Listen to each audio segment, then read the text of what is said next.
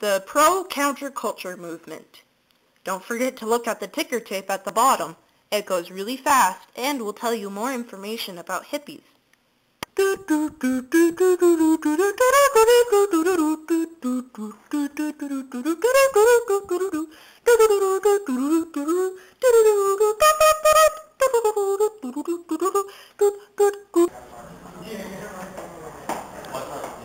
The heavens! Hey, did you hear about the government? They're passing all laws or something? Yeah, I think we have to go riot for peace or something. Oh. Maybe we should go gather the rest of the hippies. Yeah, we can too.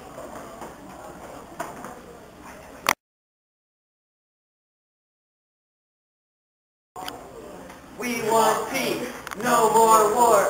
We want peace, no more war. What's up, my hippie bros? Hey, we're rioting for peace with flower power. Wanna join? Awesome! Yeah! We want peace, no more war. We want peace, no more war. Uh-oh, I think the police are coming. Run away! Ah!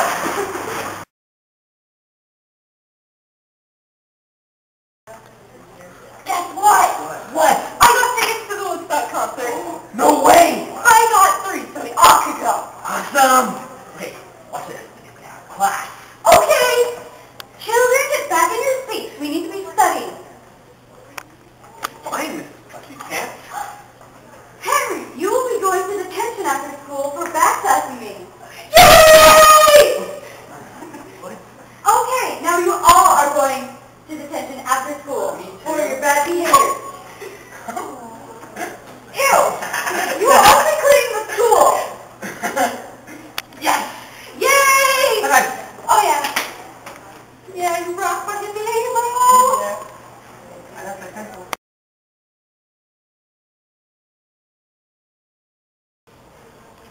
Okay, whatever. And soon it would be awesome.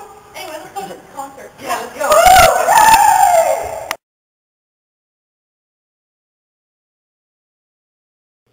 So now that you know a little bit about hippies in the 1960s, you probably are wondering why you would want to be a part of it. Most hippies are concerned with caring for Mother Earth, keeping the world a peaceful place, preserving forest lands, picking up litter, buying organic foods, and protecting the animals.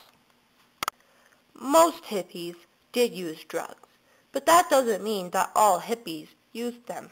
Hippies wanted to be unique and different, even from all each other. So you could just not use drugs if you want. With the issue of protesting, isn't America all about protesting? In the First Amendment, it quotes that Congress shall make no law abridging the freedom of speech or of the press, or the right of the people to peacefully assemble and to petition the government for a redress of grievances. Hippies are very good composers and artists. They made lots of art and music that is still around today, like in tie-dye shirts, tinted sunglasses, and even in language. Just because hippies look different and think differently doesn't mean that we should make fun of them and be mean to them. Is this enough information to satisfy you? To help you see that hippies are not so different from all of us? If so, then congrats! And welcome to the counterculture movement.